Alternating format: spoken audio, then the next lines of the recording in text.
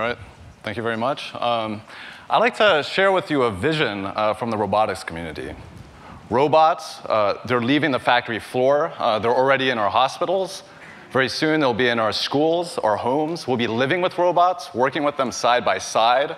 They'll be looking after, caring for the sick, the elderly.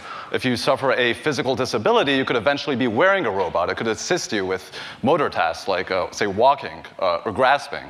This is the vision. This is what roboticists call co-robotics, or robots that cooperate with humans. And if you're like me, you find this really cool and exciting.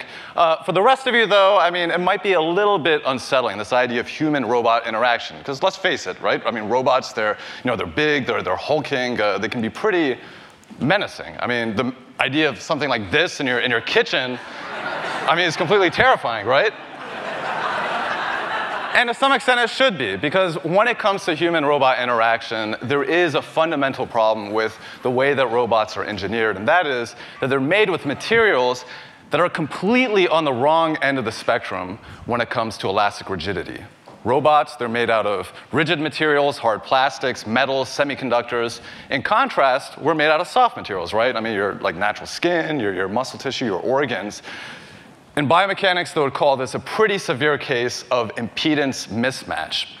Whatever you want to call it, the fact is that if we want robots to be safe for human interaction, if you want a wearable robot that's comfortable, that doesn't constrain your natural motion, if you want an implantable robot that preserves your natural bodily function, that doesn't damage your internal organs, then we really need to re-examine the types of materials that we use in robotics.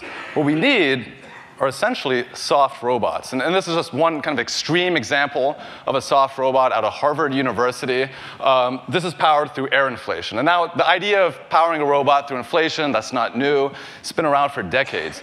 What is new, though, is now we can build robots like this using rapid prototyping tools in a matter of hours or minutes.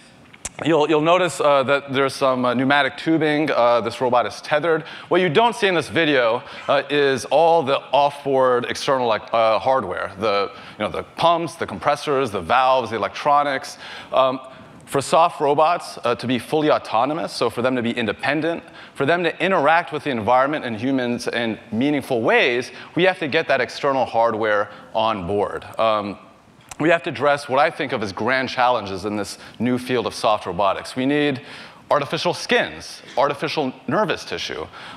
Take that robot I just showed you. Suppose instead of filling it with compressed air, we filled it with conductive fluid.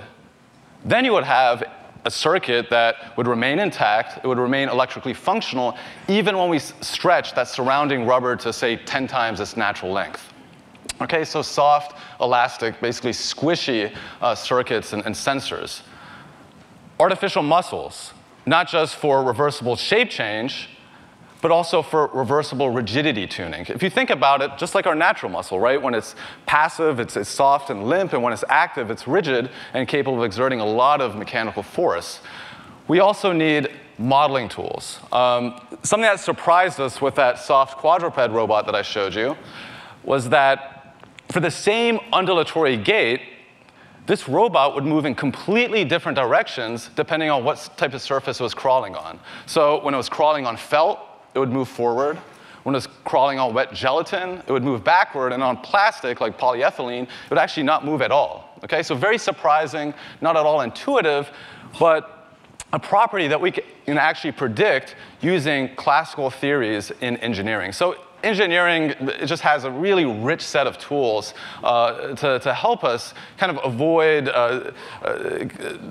just to kind of explore and navigate this vast space of possible designs, materials, geometries, control strategies. Now, engineering alone is not enough. We as engineers need to continue working with scientists, so chemists, biologists. We also need to work with designers, artists, the creative community, and really exploring this space of possible materials and re-examine the materials that we use to engineer our robots and build robots that are soft, that are compatible with the human body, and are safe for co-robot interaction. Okay, thanks. I have this. All right.